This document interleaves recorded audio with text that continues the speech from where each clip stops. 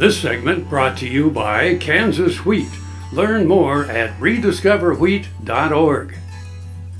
The last decade or so, we've seen a little higher commodity prices, and that has stimulated some interest in fungicide seed treatments. As the commodity prices have gone down again, people are starting to question, do I really need to do this or do I not? So I would say if you're not interested in using a fungicide seed treatment on all your wheat, that I would set priorities in terms of wheat that you're planning to bring onto your farm as new varieties that you're going to save for your own seed. There's a number of different seed-borne diseases we might be concerned about this time. Some of them are just strictly seed-borne or have a very loose association with some soil-borne factors. Would be diseases like Common Bunt, or another name for that is Stinking Smut, because of the strong fishy odor that particular fungus is able to produce in contaminated grain. Another one might be Loose Smut, and then remember last year we had a disease reemerge after a long break of more than 30 years, a disease called Flag Smut. And all three of those would be major targets of primarily seed-borne only contaminants of wheat seed.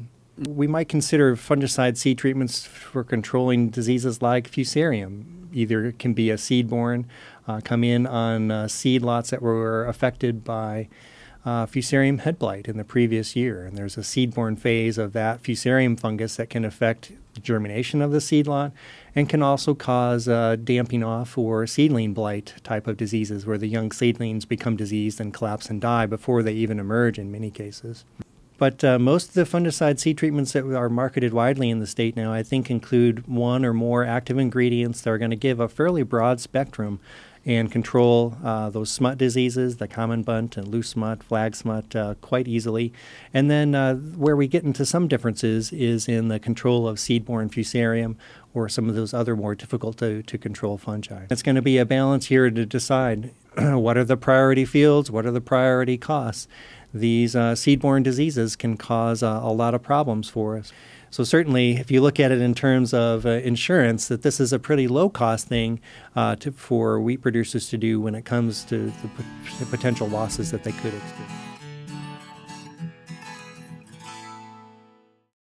Broadband has become as important to us as highways. That is why Doc Talk is teaming up with NTCA, the Rural Broadband Association, and rural broadband companies like Blue Valley Telecommunications in fighting for quality broadband access through the program Smart Rural Communities. I don't think we have any idea what's coming in the future. I couldn't have imagined 5 years ago what we're doing today. So in 2 years, I would guess there's things we can't imagine that we're going to be doing.